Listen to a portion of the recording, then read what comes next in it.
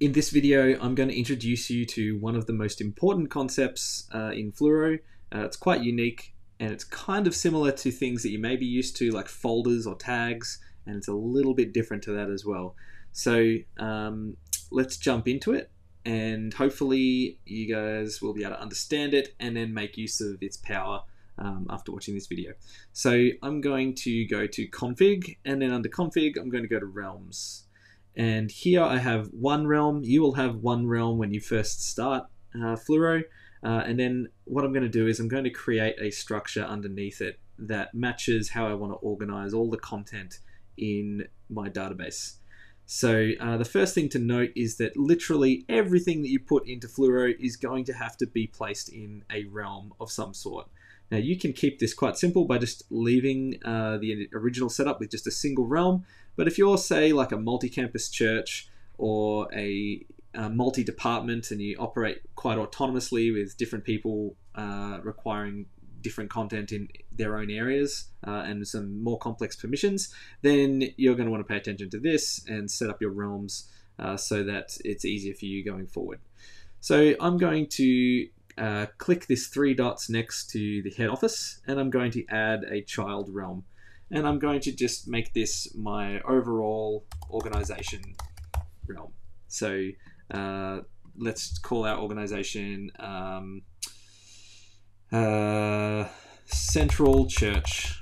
So we're going to create a church like this. And then underneath this, I'm going to add a realm, and this is going to be Campus 1. Maybe this can be the Melbourne campus. And I'll pick purple for the Melbourne campus. And I'm also going to click add another child realm. I'm going to call this the Sydney campus, and we'll call that light green. And we will add another child one, and we'll do this a Brisbane campus. And I could leave this as so, and we would have our head office, which is kind of like the White House. Then we've got the Central Church, which is kind of like, maybe the Pentagon. And then underneath that, we've got each of our kind of main cities. This gives me a pretty good structure to set up the rest of my content. However, you can, if you wish, go deeper, and you may have Brisbane, and then underneath Brisbane have, something like youth, young adults, kids. It really depends. But essentially, what we would recommend is to keep your realm structure as tight and as simple as possible, and then create realms as you need them as things come up. But now I'm going to show you how you can use realms and what they do and how they work. So I'm going to click the menu over here, and I'm just going to go to content. I'm going to go to articles. Now in articles here, I'm going to create a new article, and I'm going to choose basic article. Here I'm going to write, this is an article for Brisbane. And I'm going to select the realms, and I'm going to put it in the Brisbane campus realm. And I'm going to hit save. And now I'm going to create another article. And we'll do another basic article. This is an article for Melbourne. And I'm going to click select realms, and I'm going to put it in the Melbourne campus. And I'm going to hit save.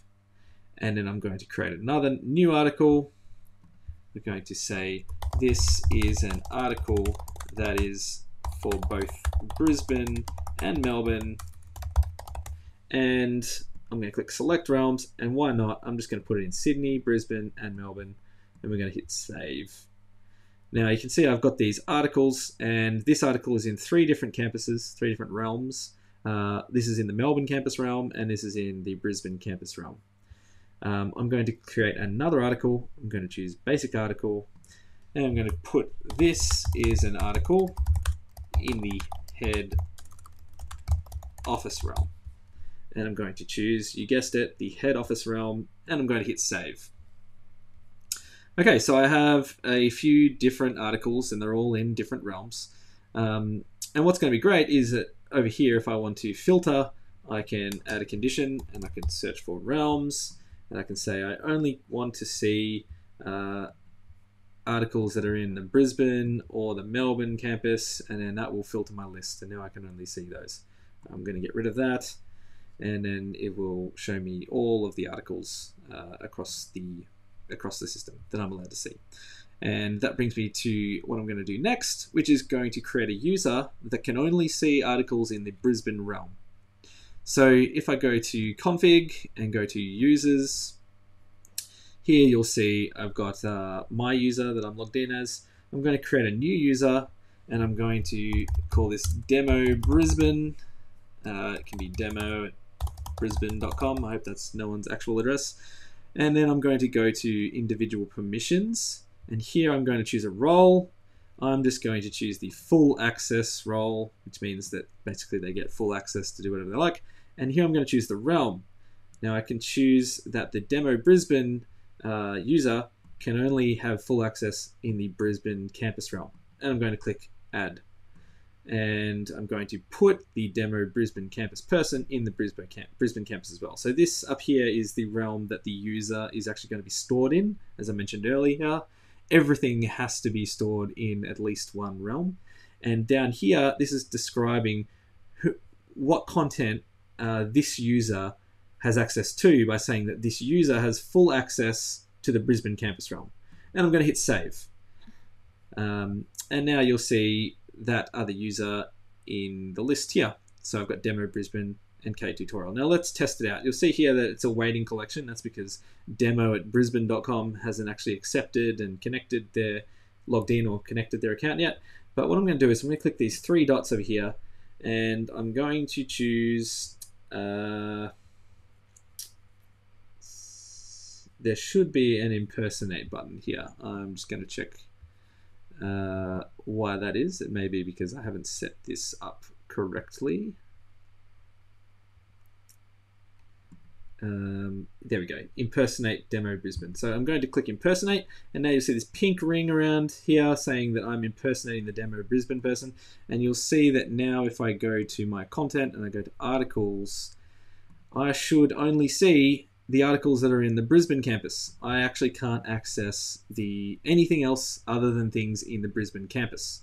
Also, if I click new article and I click basic article, you will see that the realms option here isn't even visible because I only have access as this user to create in the Brisbane campus.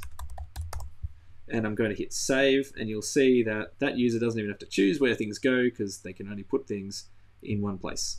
So that's just how you can use realms to set up where things go and who has access to them. Thank you very much for watching, and that's the end of this video.